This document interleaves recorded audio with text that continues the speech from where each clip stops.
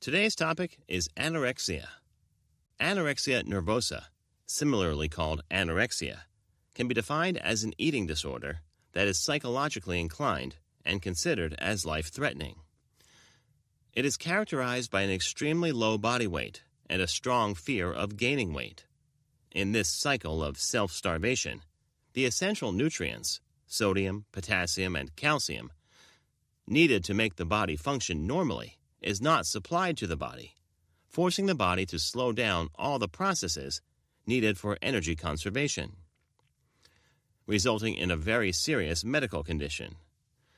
People suffering from anorexia place a high worth on regulating their weight and shape, using extreme effort that is likely to interfere with their health.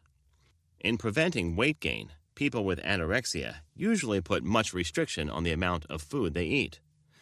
They also engage in excessive exercises in a bid to lose weight. Anorexia is more prevalent among teenagers, but still people of any age can suffer from this eating condition, even though it is extremely rare in those over 40.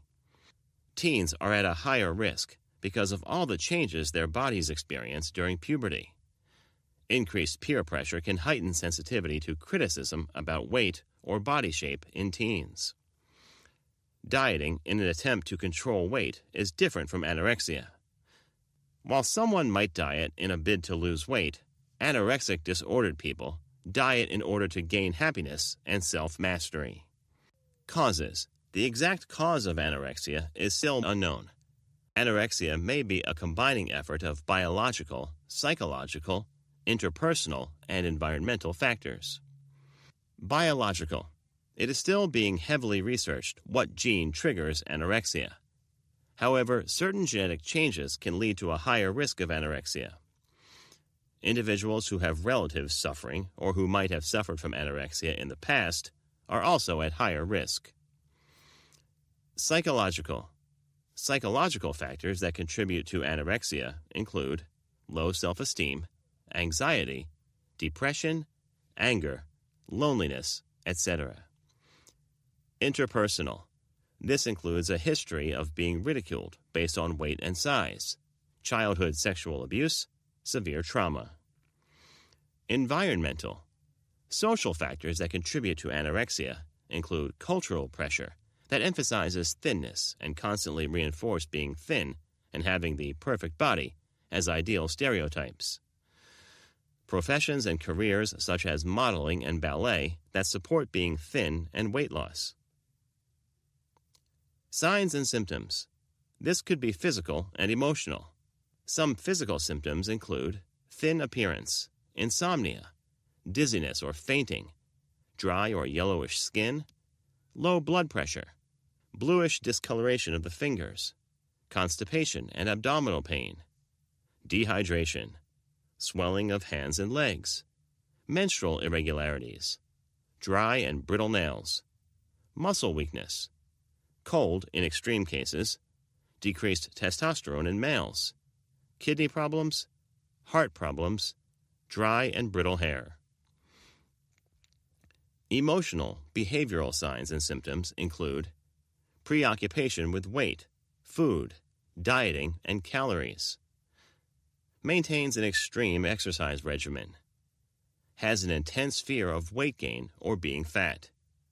Denial of hunger or excuse of avoiding to eat. May become isolated and withdrawn. Dramatic weight loss. Covering up in layers of clothes to hide weight loss. Inability to maintain a body weight for age. Social withdrawal. Diagnosis. Early indicators of anorexia may be identified by a primary care physician, like a family doctor or pediatrician, who prevents its development into a full-blown disease. They can ask questions about eating habits and attitude towards food. Additional tests may be carried out to check for any related complications. Treatment. Pursuing a treatment for recovery, it is recommended to seek service of a well-qualified team of eating disorder specialists, consisting of a therapist, nutritionist, and a physician.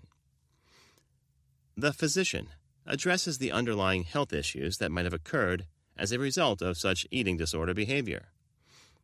Issues such as unstable heartbeat, malnutrition, amenorrhea, or the absence of menstrual discharge.